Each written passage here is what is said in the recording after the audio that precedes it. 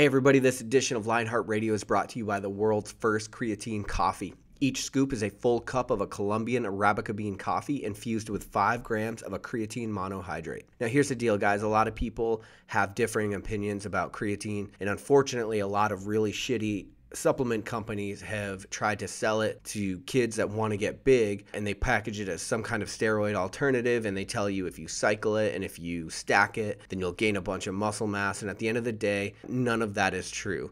What is true is that it's one of the most studied and beneficial supplements on the market for strength, recovery, and endurance. So whether you're a runner, whether you are a strength athlete, or whether you're somebody that wants to enhance cognitive function and just feel healthier in everyday life, a pharmaceutical-grade creatine monohydrate is going to help get you there. Go to www.creatinecoffee.com to learn what all the hype is about. And now, on to the show.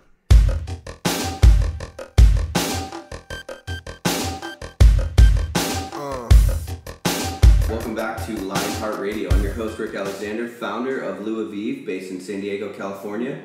And I'm here with Claudia. Hi guys, Claudia Challoner, Doctor of Physical Therapy and nationally ranked powerlifter. And we have a very special guest today, Dr. Meghan Helwig. She's a Doctor of Physical Therapy and owner of Primal Strength. She is a former Division I athlete, triathlete, and now CrossFitter. Hi guys. So today we're recording inside of a gym, kind of. So it might be a little bit echoey and you might hear some barbells dropping in the background. Just ignore it. It just makes it all more real. So you got your background in Division I field hockey? Yes. So do you want to kind of take us back from the beginning? Like, where did your sports journey kind of begin? It actually kind of began when I was born. My dad was a professional golfer, and from as early as I can remember, my whole family, I'm the oldest of 5 kids, we all were active in sports: swimming, field hockey, golf. I played competitive golf all through high school, swam competitively through high school, and then ended up taking a scholarship to play field hockey in college. So that's kind of how it started. Oh, nice. And you were a field hockey goalie? I was. So I was a goalie at Villanova. Oh, nice. All right, I might be wrong here, but is field hockey the second biggest sport in the world? Have you heard that before? Behind soccer? Really? Yeah. It's a men's sport, so it's like a men's sport, like, and it's huge in the Olympics and stuff. Yeah. The U.S. team, like, you'd have to see how we all rank, but usually, like, playing against some of the men. Yeah. Holy crap. So, do we have a men's team? Mm-hmm. Yeah. And we're in the Olympics? Or we don't make it? I don't know how far along we go. I don't want to offend them. I don't know. I should know. Gotcha. But no, there's a lot of, we had a guy in high school that came over internationally, and that's all he played, and we wanted him to play so bad, but everyone, like, made fun of him. But he was, like, amazing. Oh, really? But it's a huge sport overseas. Yeah. So you originally you were going for finance originally, and then so how did you decide, because now you are a Doctor of Physical Therapy, so how did you decide to kind of make that switch? So I was working in New York City actually for a couple years post graduation. I graduated in 2003, and I was training for a half Ironman triathlon, and I could not run getting off the bike, and I was only like a month out from, it was Eagleman in Maryland, and I could not run getting off the bike. My knee kept locking, and one of the girls that I swam with was like, oh, go over and see this guy. He does ART. He'll fix you up. And that was kind of my first experience with, well, at least ART and kind of rehab. Mm-hmm. And I was like, I like this so much more than sitting at a desk all day. I was like, I cannot deal with, sitting still. That was so not my personality. And that kind of got me thinking, do I want to go back, like PT, chiro, PA? And then I even thought, like, maybe be a teacher so I could be off and train and have, like, the schedule that I could do both. Mm-hmm. And then I ended up going back, but I only took bio for the business major, so that was my only science. So I had to go back and do like a year, 2 years of all the sciences to even even apply for PT school. So what was your undergrad, Claudia? Well, I studied exercise science. I had a Bachelor of Science, but I had taken a few years off to personal train, so some of my classes had already expired for PT school, so I had to retake anatomy and physiology, and I had to take some chemistries too, and of course they're like chemistry 1 and 2, so you have to take a year to do that. Yes. So all fun stuff that I'm never going to use again. No. Ever. Exactly. And so how did the story end? You went to the physio, right? And then he worked on you, you were good? When I was working in the city, but it was like one of those like glamorous outpatient, like all pro athletes there. I'm like, oh, this is what I want to do. Not knowing that like, yes, I still had to do an acute care in the hospital rotation, like nursing home, all this other stuff. Like there were so many other aspects of that, but being an athlete, like I kind of knew the niche I wanted to be in. So that's kind of how it started. And then luckily the company I was with in New York had an office in New Jersey. That's where I was living at the time on the East Coast. And they let me transfer there while I went back to school at night to finish all the courses. So then I started back in 2006 with PT school. Nice. And so, but you were able to like work through the knee injury? I think I only saw him like 3 or 4 sessions, and then I did the whole half Ironman with no pain. Really? So I knew like ART, active release technique, was one of the techniques I wanted to get certified in right when, and I my first course I took when I was still a student because you got like a discount as a student to take it. So I had started that, and that's like, just because it worked on me and I was a believer in it, you know, that was one of the first techniques, and then I kind of built from there. Do you have to be a PT to get certified in ART? I think you have to be either a PT, chiro, a licensed massage therapist, or a athletic trainer. Okay. So do you mostly work with endurance athletes because that's kind of how you got your start, or? I had a big mix. For 7 years, I was working at a ortho sports clinic in New Jersey that was affiliated with the hospital. Mm-hmm. So we did see a lot of post-surgical. So it was like a big mix. And since we were part of the hospital, we also had the Medicare and also like charity care. We saw a little bit of everything, mm-hmm. but we were attached to like a speed school. Yep. And then we also had a tri team within our group. So we kind of saw a little bit of everything. And then for a little bit, I branched out on my own, and I was at Baltusrol Golf Club, which was doing golf performance. Okay. So golf must be a PT haven, huh? It is. Yeah. All that twisting. Because you're doing a bit of golf work now, right? I do. I actually was just in Santa Barbara? I was up in Santa Barbara this weekend up at Don Parsons Golf Instruction. Okay. So I go up there once a month, and like Friday I'll see a bunch of the clients one-on-one. And I'll talk to the pros and see what they're working on in their golf swing. Like one of the girls is having trouble transferring her weight and can't get over onto her left leg, or one's not rotating well. And then I do like my one-on-one assessment, breaking down the body to see why they're having trouble. Yep. So then like trying to fix those things and then send them back out with the golf pro to work on their swing and see if now they can get into those positions that they were having trouble with before. With something like golf, do you find that when an athlete in their sport, they do a lot of rotation, and then do you actually prescribe them training as well? Because even if you fix their problem and then they go back to working out all in like one plane of motion, they're still kind of set up for failure, do you think? Or I think all like any function, like I basically prescribe, like I'm looking at functional movement patterns and giving them movement patterns that either simulate what they're trying to get into, correcting any kind of dysfunction. Because I always say any good athlete's a good compensator. We're great at cheating. If we have a little bit of pain, we'll just move differently. Right. So we don't feel it. Yeah. So I think a lot of the stuff I give them is just to reinforce those patterns once we identify like the relationships. So, and then you said you went and got your ART. Mm-hmm. So that's something that I think, like for me, has come in handy a lot when I'm lifting, right? Because a lot of joints just they help. Like I found the ART helps to open up that joint. What about endurance? Do endurance athletes, could they benefit from ART? So ART is actually branded with Ironman. So for 5 years, I would go up to Ironman Lake Placid because I was on the East Coast living in New Jersey, and we would work on the athletes. Like they would just line up and we would be there for like however many hours, and you were just seeing like there was one day we saw probably 200 athletes between like all of us in the tent, and it's just ART. That's all we're doing on them because we're there just with ART. And you're up there for the week. So and they respond really well, and a lot of like Ironman, whatever, like when you get to that level with certain things, like they're in tune with their body. They know what they're feeling. Like a lot of times some of them will come up to you and be like, here's a list from my ART provider that I would see at home. This is what they normally do. Can you do this on me? Is that easier for you? Like, do you like that? Or is that like when someone Googles all their symptoms and then goes to the doctor and they're like, this is what in those kind of settings, you're not really able to evaluate anyone. So if you kind of have a short list of maybe what works for them, it kind of helps you in like almost like a wham bam kind of situation. Yeah. Versus like if someone was coming to see you, you don't really want. Yeah, because you don't have a lot of time. Like, it goes against how I like ethically, like how I treat. Because like people come in and like it hurts here. I'm like, well, that's probably not the problem. Yes, it might hurt there, but that's just a symptom of something else in your body going on. Right. So in the beginning, like years ago, I used ART like all the time. Like this hurt, I was working on all that stuff. And now I've found like combining it with like ART is just a tool in my toolbox of the other stuff I use. And it's actually saved my hands a ton not having to do it all over the place. Because if I can like fine tune what the actual problem is and the why behind that hurts, like why is it hurt? Why is it tight? I sometimes don't even have to touch it. And you release something else and the pain there will go away.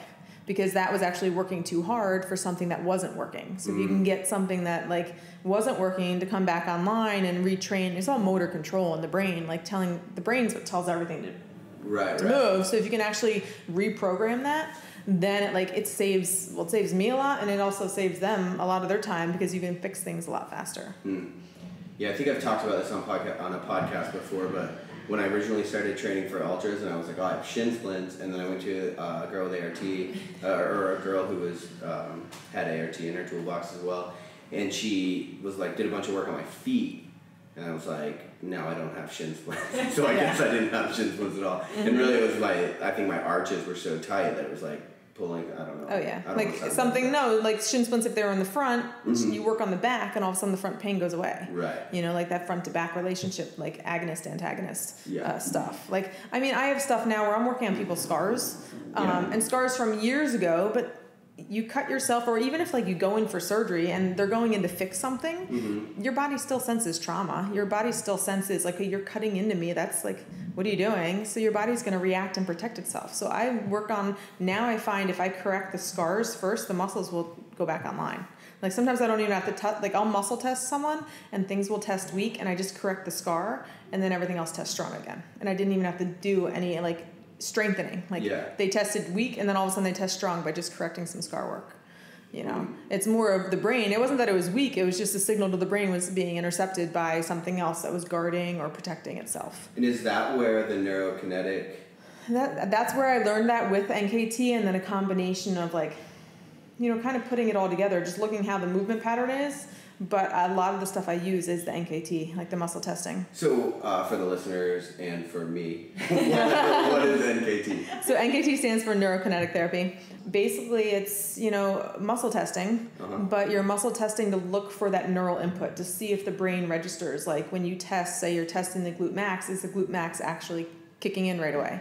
Like depending on how you test, and we say sometimes the better the athlete, the lighter I'll test because they're better at compensating or pulling something in to help cheat or compensate. Okay. So, you know, you can test it for like endurance, you can test it for strength, you can test it just for like sometimes super light just to see if it kicks in, and if it doesn't, but then I'll ask like, the history is a huge thing. Like if I know you had a certain scar or a certain thing and something's not really firing, I might just touch that scar while I test it. Or even before I do that, I'll muscle test everything, see what's on, what's off, and then I'll go test the scar to itself. Like, when you say scar, what are you talking about? Like an actual scar? Like an actual scar. Okay. Yeah. Like it could be like an actual physical scar, maybe like a C-section. Like a C-section too. Or like a lot of times like women won't even remember like if they had a kid, if they actually tore.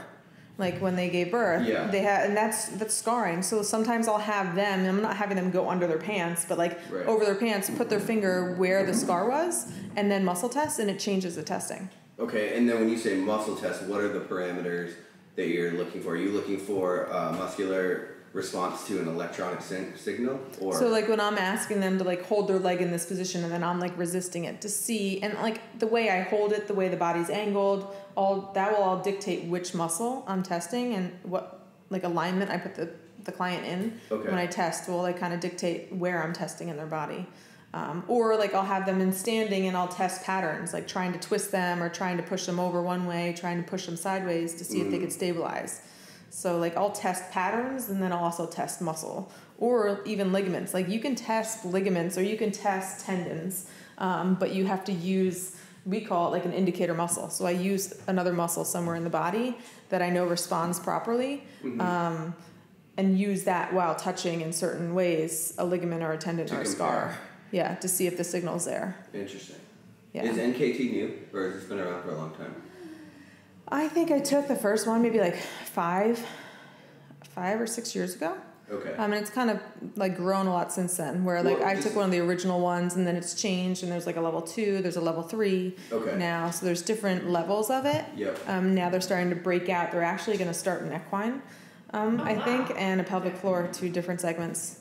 Okay. Stuff. Because they actually were doing with surrogate testing on animals, which was really cool. Rock Tape even created an equine taping course. Yeah.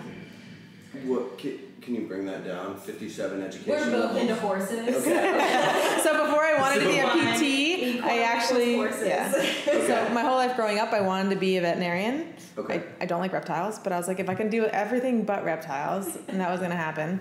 And then I actually thought about becoming doing equine and canine PT, but in New Jersey back in 04, 05, I think when I was looking, you had to be a vet tech or a veterinarian. PTs couldn't do the equine stuff, so I was like, oh. And this neurokinetic, I was like, fine, I'll do it with people. Therapy? Is that NKT? NKT. And they do this with horses? That's something new. I don't know if it's out yet, but I know they were developing. Okay. There's a lot of things that they do that cross over from physical therapy to horse therapy and even dogs. Really? There's physical therapy for canines. Yeah, they have the treadmills, they have the underwater treadmills, they do the rock tape and stuff like that. Yeah. And when I took my first kinesiotape course in 09, I think, there was 2 trainers there that were the horse trainers, and the tape worked better on horses than it did on humans. A horse that couldn't jump, and they would just tape the horse and the horse could jump. I know, it sounds crazy. I don't know if you're fucking with me right now. No, 100%. It's totally. crazy. Yeah. So Rock Tape, the company that we all know in CrossFit and different sports, they tape up horses. Yeah. And that's a legit thing. It's legit. There's a course actually later this month. I was going to go to it, but it was kind of expensive. Yeah.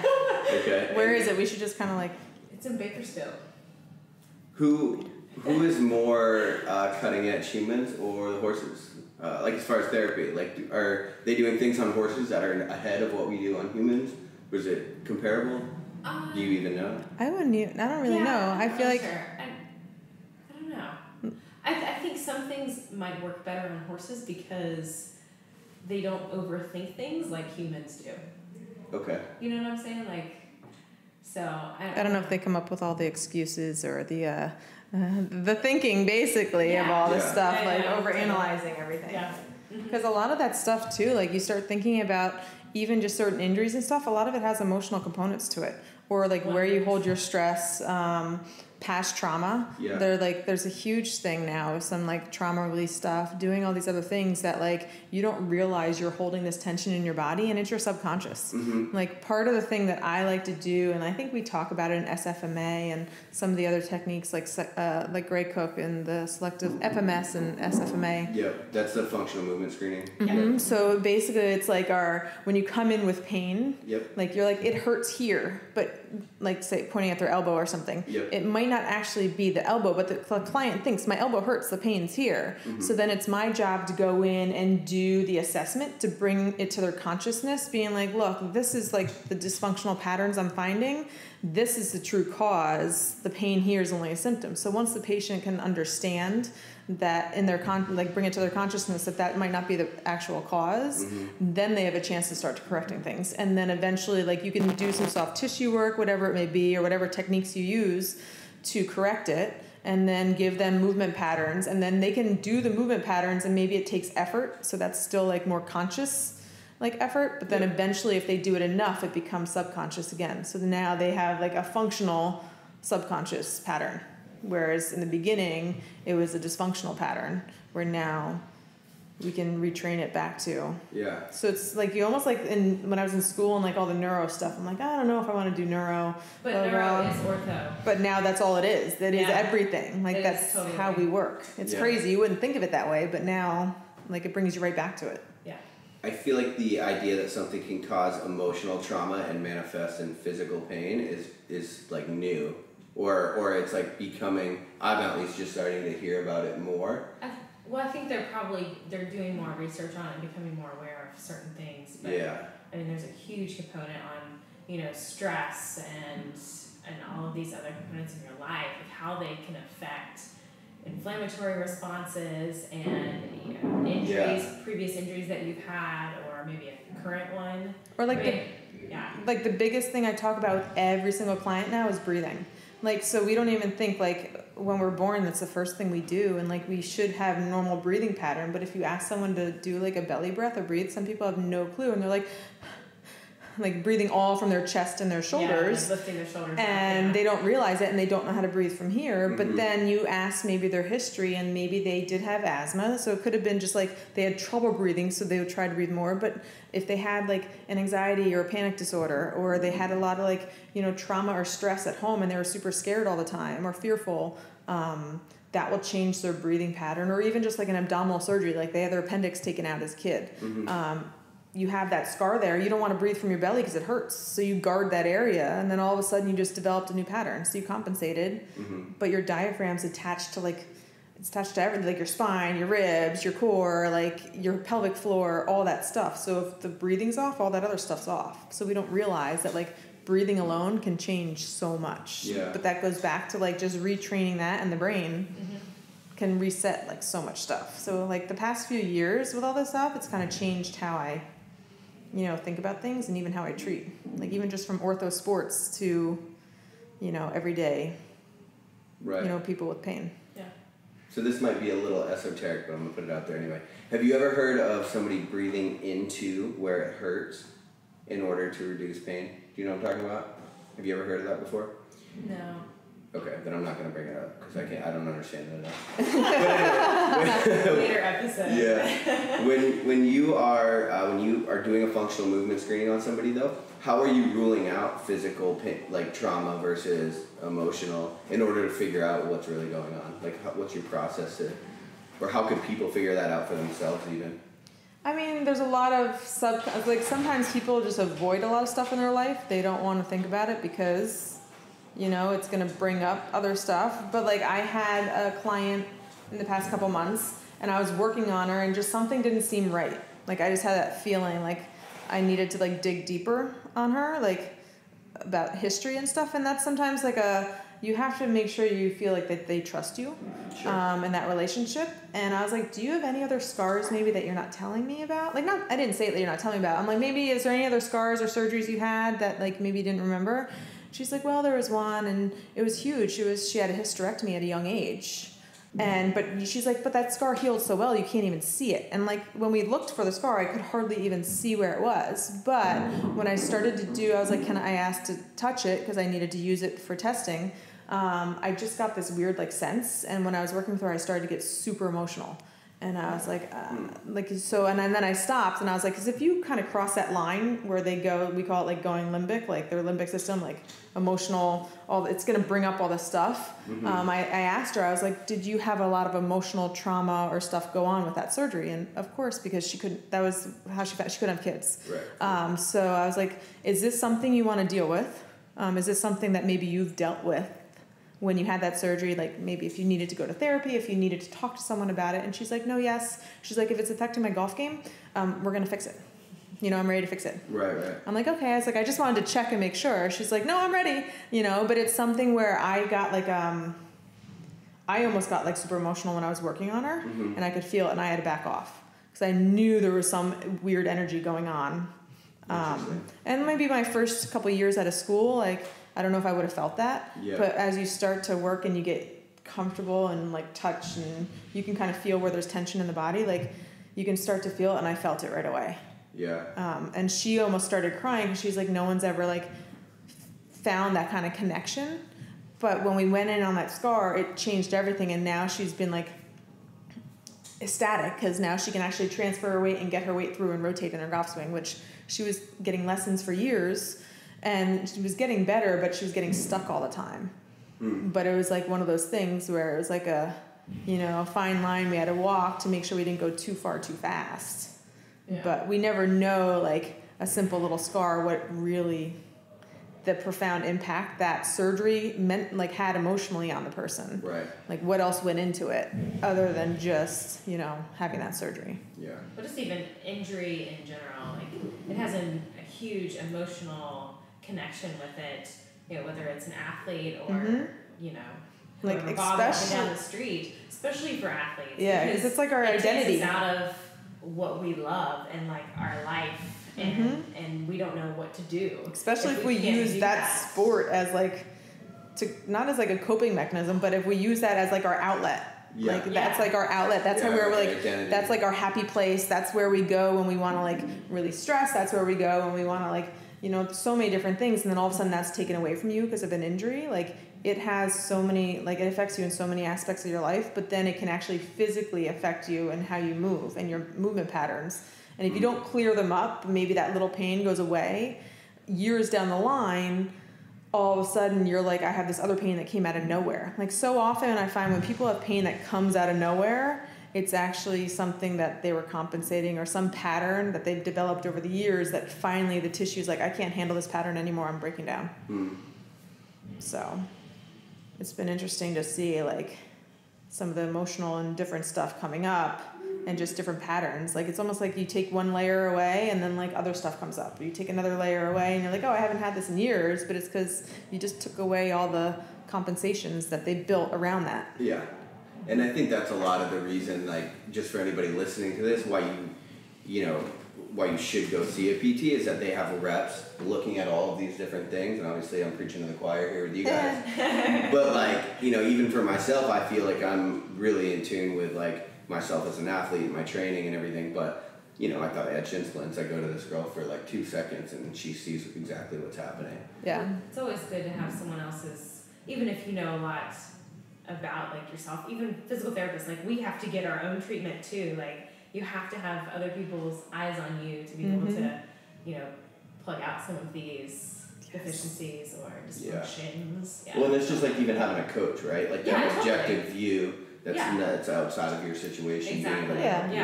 Because we can't test ourselves. Like so often I'm like, I wish I could just test myself right now and I can't. Right. Yeah. See, so everyone needs that. So it's important. But also seeing a physical therapist that understands where you are, like if you are an athlete or something like that, like you need to be able to communicate with someone that understands like where you're coming from.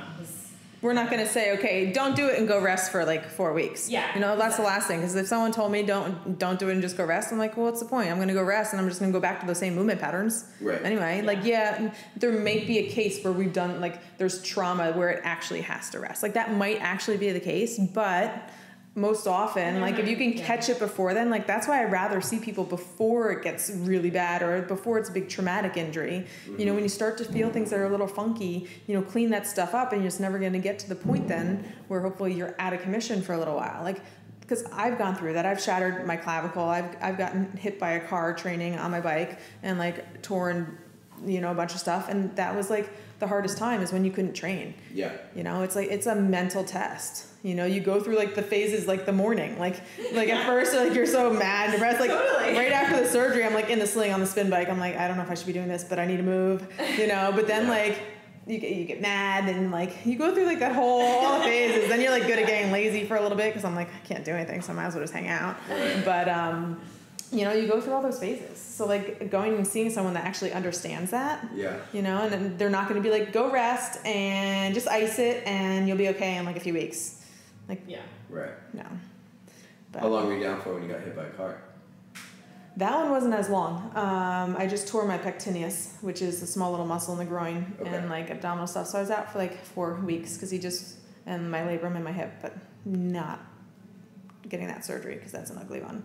So it was like 4 weeks. Okay, and is that when you were training Ironman? That was before Lake Placid, yeah. So that was before that. The one, like 5 or 6 years ago, I shattered my clavicle in a bike crash too. Okay. And that I was out for a while because being a PT, like I couldn't use my arm, I couldn't treat, so I was out for, it happened in August, I had the surgery, and then I wasn't back to work until the end of December or so. Oh, wow. So that's when I started coming out to California. That was when it got ingrained in me coming out here, but yeah. So I saw on your website, what is your website? It's primalstrengthpt.com. Okay. Yeah. So I saw on there, in your bio, something about your Ironman ranking in like 2015.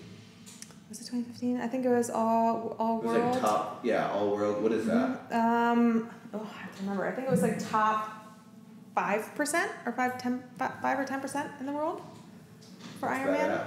That's so it was good. Like that was like I was always. No. It was like my dream was to like go to Kona. You know, and that year I knew I got a coach. Yep. If I was going to do it, like I wanted that one shot to, you know, I never had run a marathon except for in Ironman. Nice. I don't like running. That's why I was a goalie. I didn't like to run. Yeah. But I was like, if I'm going to have to do a marathon, I'd rather swim 2.4 miles and bike 112 before I have to run the marathon, you know? Sure. Just the thought of I know, maybe that's why.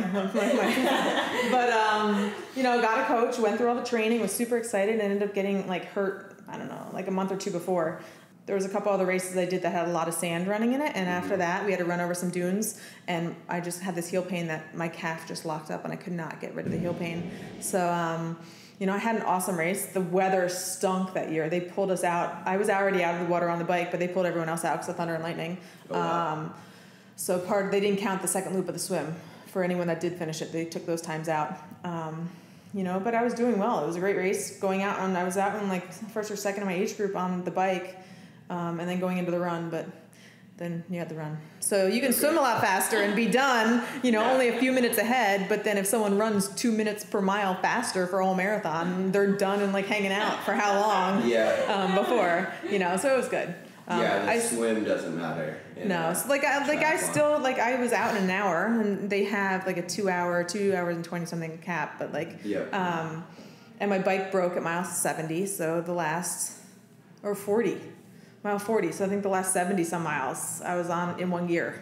Oh, really? Yeah, I was so mad. Part of the frame broke, but I could still ride it at least. That she needs to go in your bio. 70 miles, like, I think my max RPMs was like 142. An Ironman on a single speed. Got my cruiser out here. Yeah, so I was like, I want to get like redemption on the course, but I'm like, the thought of training for that again, like, the race day is just like the reward. It was all the training going into it.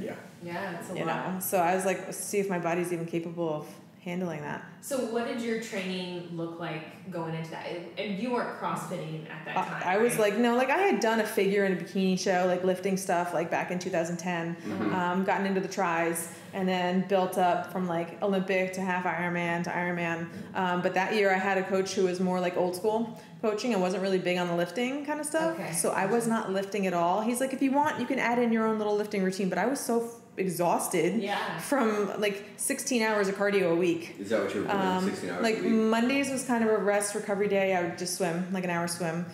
Tuesdays I would do like a swim and a run or a bike run. Wednesdays was a 3-hour bike and like an hour run. Thursdays, like a brick workout. Thursdays was like something like a run, bike again.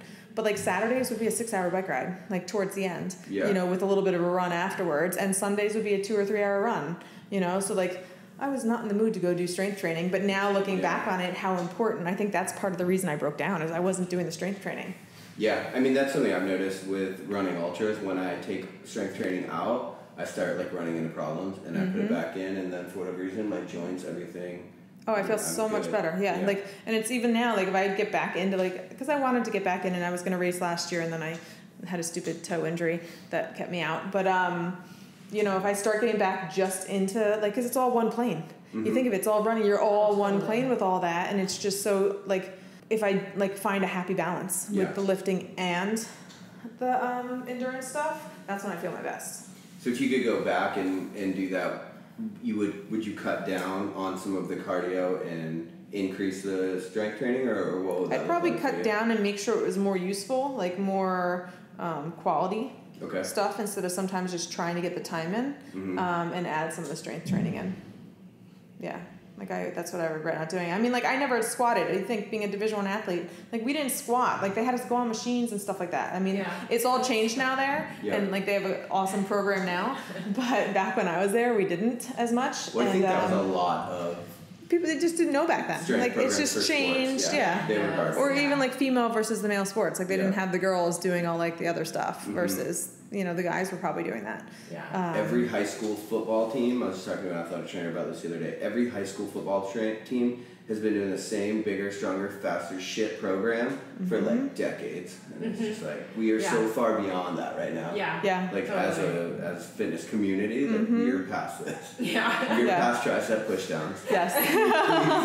We're not doing a bodybuilding show, come on. So do you feel like that's a common mistake for a lot of triathletes? Like, it's the strengthening stuff. Or is it starting to transition over into getting some more strength into the people's like even programs? just runners in general? Like how often do runners have, like, I mean, sprinters versus like endurance, like strong hips and strong glutes. Yeah. You know, it's usually like their calves are compensating. They have like super tight calves because they end up compensating with their feet or their calves. For what? For hip stability or for glutes, or hip flexors super tight. Think of the cyclist too. Hip flexors super tight, you know, inhibiting or shutting down the glutes, certain things. Like, so there's just a huge imbalances that, you know, like when you're doing that many hours and that much training, I should have been taking that much time. Like my coach was good and he's like, you need a massage at least once a week, or like every couple weeks, just making sure you're staying on top of all this stuff. But there was so much other stuff I could have been doing that I wasn't doing.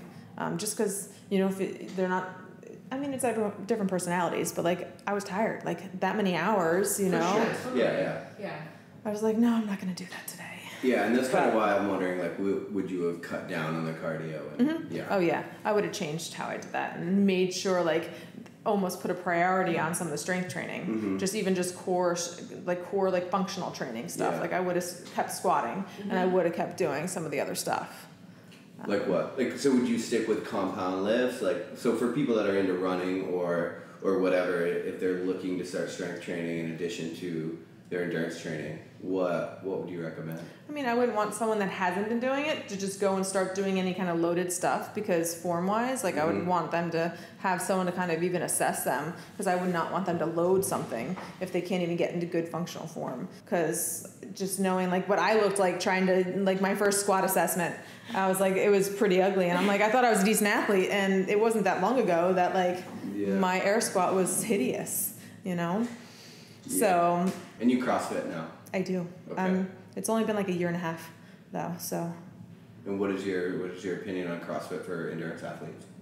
I don't have a problem with it. You know, it's gonna help them, you know, if they're smart about it and they go to a gym that has good coaching, that's actually gonna be like, okay, you need to, like, you can't be doing that with that kind of form. Yeah. You know, the other thing is you get endurance athletes, we have a mentality. You know, we're a little type A, sometimes we're a little competitive.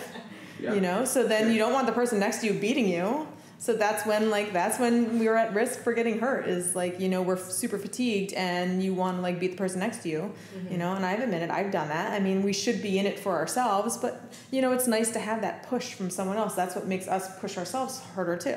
And that's one of the most effective parts of CrossFit is if you're working out on your own, you just won't push as hard as you will. Knowing the person next to you might be a little ahead of you, and that just gives you that little extra push to keep going. Where in your head, if you're by yourself, you're like, you know, like it's easier to talk yourself out of something when you're by yourself versus, you know, they're not quitting. I'm not quitting if they're not quitting. Yeah.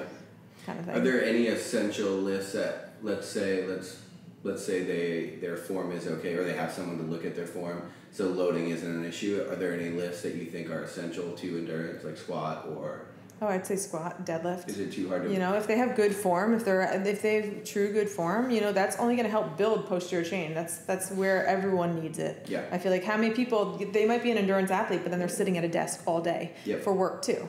You know, so that's like, you're just shutting off your posterior chain and like getting super tight in your hip flexors, and then you're going to go jump on a bike for how many hours, you know, we're just going to get even more tight. So it's like back squat, front squat, deadlifts, like all that stuff, even just the pulling, even pull-ups, all that other stuff, you think swimming too, all that stuff, it's going to carry over. Yeah.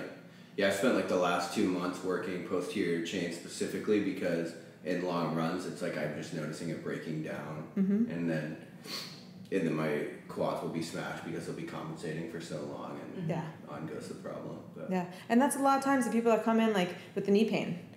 Half the time I see them with knee pain, it's not really their knees. Yes, their knees are working way too hard and doing way too much because the hips aren't stabilizing, or the hip flexors and quads are super tight, affecting how the kneecap for the patella is riding in the joint. Yeah. So you correct like the hips, you correct the other stuff, the knee pain kind of goes away. And sometimes you're not even really playing with the knee that much.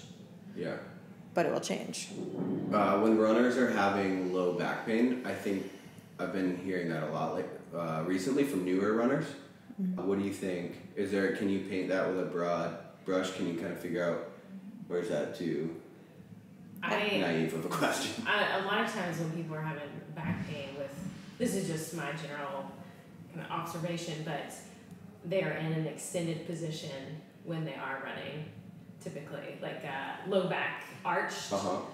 So like tight hip flexors, they're just leading into that, which, you know, you get into that position, like Megan was saying, tight hip flexors, tight quads, and then also combined with overextension of your lumbar spine, arching your back, then it's just gonna shut off the glutes even more, and so then it's making it harder. Yeah. And like one thing I kind of stress with everyone, like, because a lot of times we know the right stretches to do. Like you're like, oh, my hip flexors are tight, I'm going to stretch them. But like, what I try to stress is, why are you stretching them? Are they really tight because they're weak, or are they tight because they're strong? If they're tight because they're weak and you go and stretch them, then you're just setting yourself up to get hurt more. So your hip flexors could actually be tight and you're feeling back pain because they're weak. Mm-hmm. So your body is sensing, I don't feel safe. They're not stable enough. So let me tighten up. Or like people with hamstrings, super tight. Like I can't touch my toes. My hamstrings are tight. They like smash the crap out of their hamstrings all the time. Well, guess what? Like your hamstrings are tight for a reason. It's your body telling you, don't go farther. I don't feel safe. So if you could figure out the why, and that's what I'd like, it's getting outside that box. Like if this is what's bothering you, it's not necessarily the problem. So I've had people that can't touch their toes and are super tight, because they don't know how to hinge at the hips, but also you change breathing. You know, you change their breathing and all of a sudden they touch their toes. Okay. So it's like stuff like that. Like it's like getting outside that box, like I said.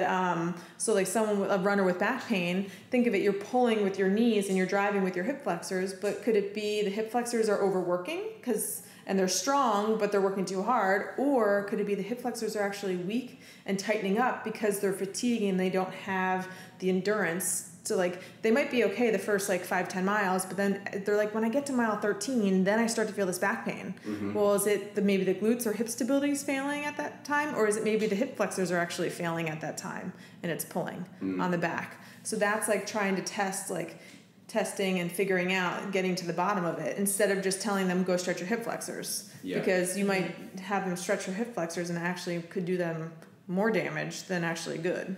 Gotcha. Unless you know the why behind what you're feeling. So it's kind of hard. Like I would love to say, okay, this is what you're feeling. Here's a cookie cutter. Do these exercises and you're going to get better. You know, that would be easy and that'd be great. But we're all unique. We've all had, like, one person might have crashed and has a certain scar that's inhibiting one thing, and another person might have the same exact symptom, but totally opposite, like, path and journey to get to that. Yeah. So it's hard that's why it's like, you can kind of like generalize a lot of stuff and give them some stuff that will help decrease the symptoms, but if you actually want to get rid of the problem, that's when you need to get like a good PT that kind of looks at things, the big picture of everything. It's always a whole body approach. Yeah. You've got to look at the whole body. Like it could be your big toe, because guess what? If your big toe doesn't extend, you're going to leave the ground early and running. Yep. So if you're leaving the ground early and running, you're going to have to use your hip flexor more because you're not getting that, you're not using your glute to extend. Yeah. So if you have a really rigid first toe, you might have back pain because you're overusing your hip flexor, but it's actually coming from your big toe. What? Did I lose you on that one? Yeah. I'm just sitting, my feeble mind cannot wrap around what you just said. Yeah. No, it's a big thing. How could your toe be tight?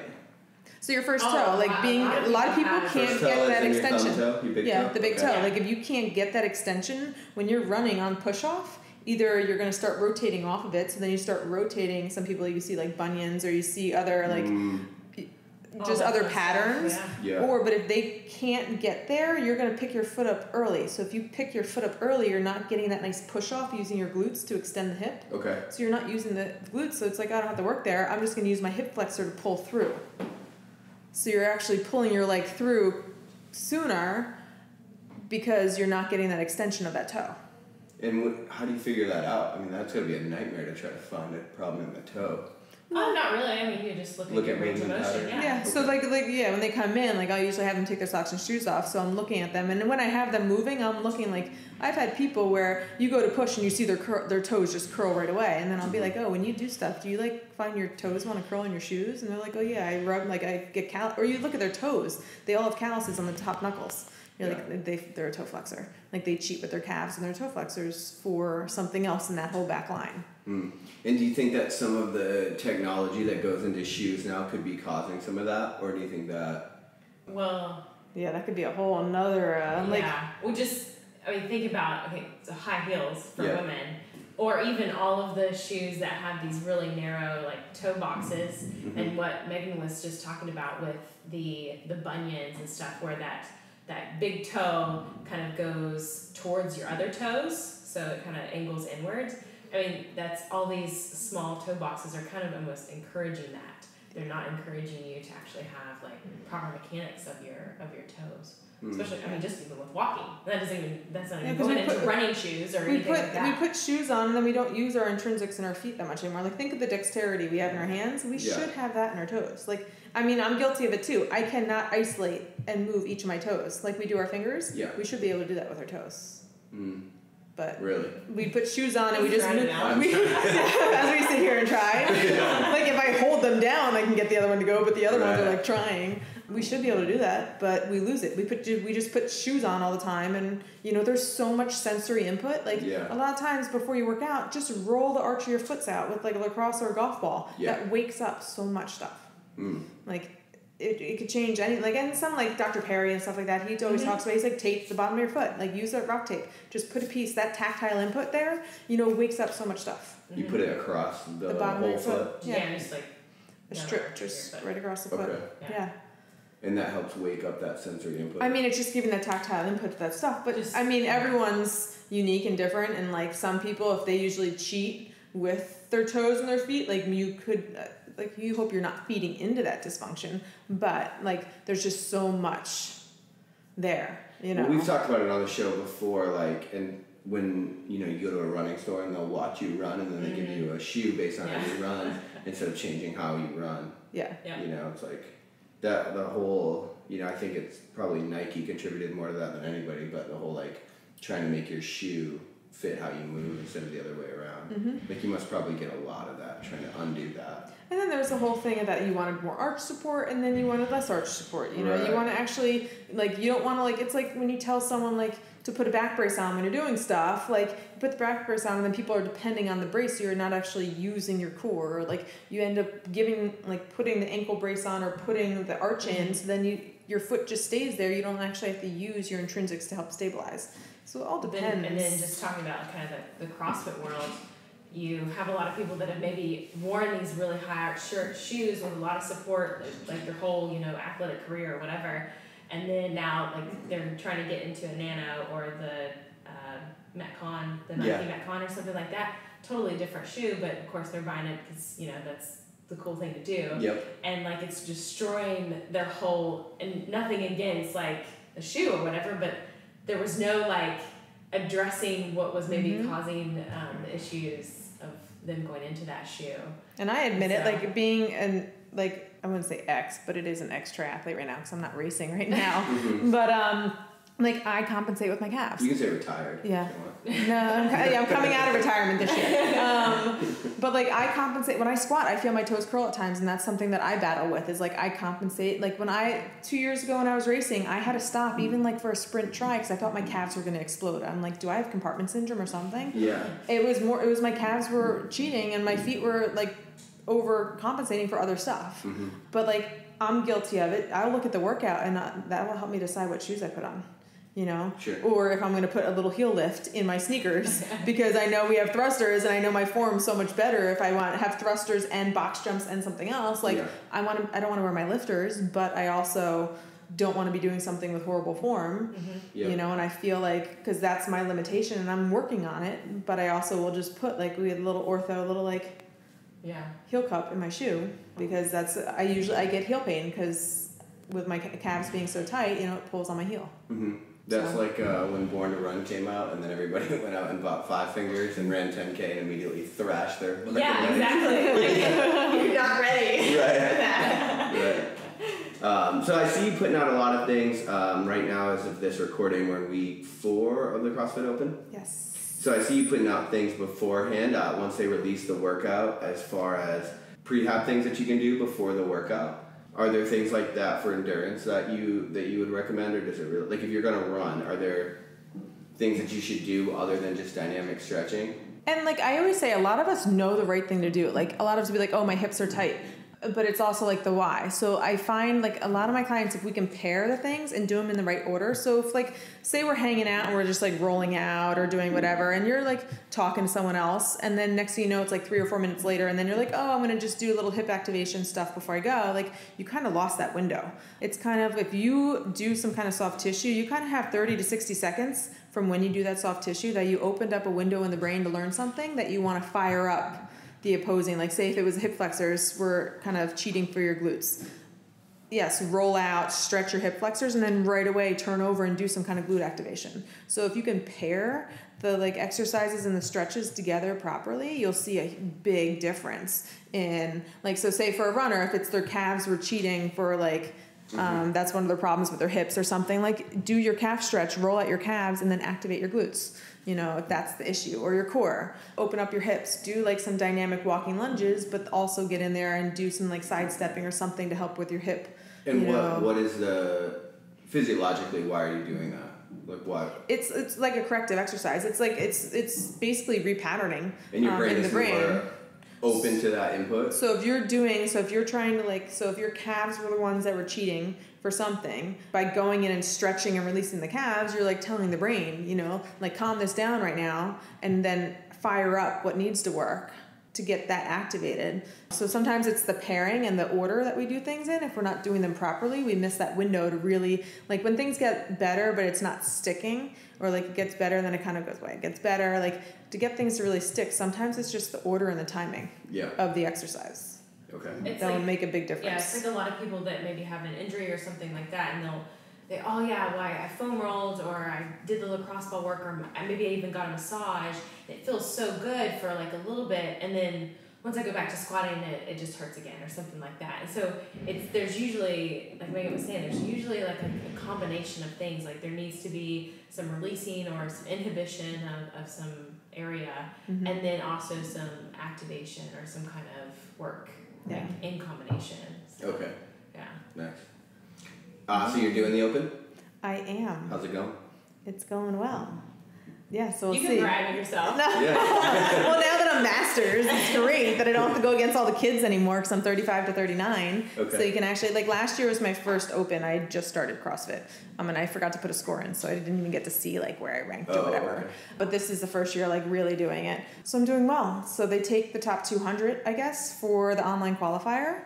And so there's one more workout, and if, you know, hopefully it's a good one. All goes well, you're in. Goes well. I'm sitting like right around 200 right now. So how does that work? Because then for Masters, the regionals is online as well, isn't it? Yeah, so it's so they don't do it by region at all. It's just top 200 in the world for your age group. Get to be part of the regional. No, just an online qualifier. Yeah, the next phase, and I think it's like another 4 workouts or something like that. Yeah. And you have to record it and submit it in. Is that like directly following the open, or do you guys have? I think the dates are on the website. I forget, but there's a little bit of time. But it's funny, like, so Sam Briggs, she's in my age group. You know, like all the original, all the original girls are all like that 35 to 39. So it's like no joke thinking like, oh, you're masters. Like I look at some of their scores and they're just like crushing it. I'm like, yeah, one day. No. That's awesome. So it's fun to see like going against them, but it's also fun to see like just in your age group. Yeah. You know. Yeah. Cool.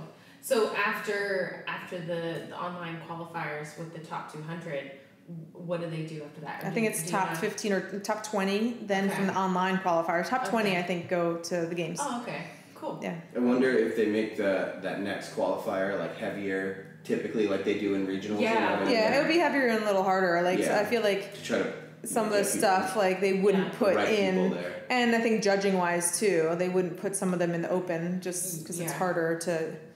Judge for some of the stuff. But so coming from an endurance background, what's better for you? Or is it super long, like 20-minute workouts? Yeah. Yeah. So you'd rather not do the heavy stuff. You'd rather do the more Metcon-y. I don't mind the heavy. Like I wouldn't say I'm super, super strong. I'm still new. I didn't start squatting until a year and a half ago. But you're super strong overhead. Yeah, if you just give me something to lock out overhead, I'm great. Sometimes just getting it there, though. If I had to do a full squat clean to get it there, no. Power clean, yes. My numbers are a little backwards.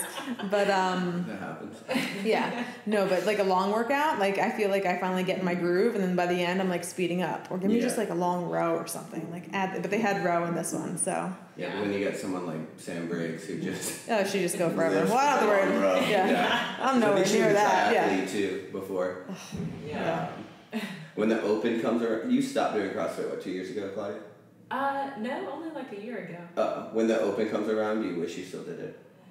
No. Me either. I would like stress myself. I remember having anxiety like on Thursday, like, oh my gosh, I can't sleep. It's 5:30, like, or whatever time the time. Oh, yeah. And then like immediately like checking your phone like every 5 minutes throughout the entire. So even though like weekend. checking it now it's 5 o'clock, but by tomorrow morning it's still gonna drop more. Like knowing other scores got put in. Or yes, I've had dreams in the past few weeks about what the workouts are gonna be. Oh yeah, it's ridiculous. I'm like, really? Yeah. I mean, so it's like my only second full Open, so. Yeah. Yeah. Last year was my first time not doing it in like, I don't know, a long time. Yeah, and it's like I'd walk too. into the gym on Friday with like out of care in the world, and I see everyone like stressing out and like working on technique and going over shit on the whiteboard, and I'm like, I'm not just gonna me. go over here and squat. No. Yeah. I'm gonna bench I did what, today. 17? Yeah. That's what I miss. That's what I miss right now, though, is because doing this, like the redos, I miss my normal training routine. Yeah, Like, that it I does just want to get wreck your programming. Yeah. Oh, totally. Oh, yeah. And it wrecks Jim's ability to program too, because you don't Everyone's give coming in and anything, redoing, like, especially you don't if it's a give smaller anything- gym. Yeah, exactly. And you don't want to give anything like too challenging that's going to make everyone so sore. Or someone that's gonna into like they're all gonna rip their hands open. Yeah, You know, I totally. redid 17. What was it, 2 with the bar muscle ups? That one I Okay. redid that 3 times. I had like bruises on my ribs. Like I taped up my ribs with pads on the last time through because I'm like I need to get these reps. Yeah. Well, it wasn't that right before chest to bar, right? It was that was to bar the was third one. last, Chest bar yeah. and snatch Oh, complex. okay. Yeah. So they weren't back to back. They were, right? They were. Yeah. Yeah. It's just like people that did it 2 or 3 times on each one. It's like Oh yeah. you just Hands were just wrecking wrecked. your hands, your Yeah. lats. Oh, my grips were awesome, so it was great. So you said that you mentioned you're really good overhead. Do you do a lot of midline stability work in your programming, or is that just like a natural in your wheelhouse? I would think my midline's actually one of my weaker parts for some reason. Like I have trouble if I had to get up on like for the rings, like I lose my midline. For even just bar muscle ups, I lose my midline with stuff. But if I have something locked out overhead, I could hold it for days. I don't know why it Probably is. positioning, right? That and I was a gymnast when I was younger. Okay. You know, like I could walk on my hands, no problem. If you give me like a plate or something, we used to do it in Hoboken back in Jersey. We'd have to do a whole like a lap around the block, holding like 45s over our head. Yeah. You know, and I could make it all the way around, no problem, holding it up. But you know, if I give me like reps or something, then it's like the range in here, like the other ranges that I have issues with. But if I'm locked out overhead, I noticed that in my own training. Like once I got a lot, I could do a lot more weight, and I didn't get stronger, and it was because I opened those joints up, and I gained the ability to like really stack joints on top of each other. Yeah. And it like makes a world of difference. yeah, Totally. like so I could hold it, like I could. Whatever, like 3+ minutes the handstand hold, but then if I have trouble doing one strict handstand push-up, you know? So it's like it depends on the range where I'm at. So it's just now, like, I mean, these are all new things for me too, being a year and a half. exactly. So I'm You're finding not all my learning weaknesses curve. of like, okay, I have a big list now. It's kind of Yeah. fun because you still see like the big improvements when it's still like something that's new too. Yeah, absolutely. So Yeah, you gonna go to the games this year? We're gonna see you in Wisconsin. yeah, treating the athletes. I think we're gonna be there. I think we're gonna have a booth there this year. Nice. But so, is there anything else? Where can people kind of follow along or support what you're doing? Or If you're on Instagram, it's Primal Strength Doc, or on there's just a cover website. I have a website in the works, so it's just primalstrengthpt.com. It's like a landing page at the bottom. Yeah, so it has like my email on there and also my phone number. So if anyone has any questions, shoot me an email. And you treat in Carlsbad. So I'm up offshore CrossFit up in Carlsbad. Okay. I kind of do like a mobile Oh, PT is that Rebecca too.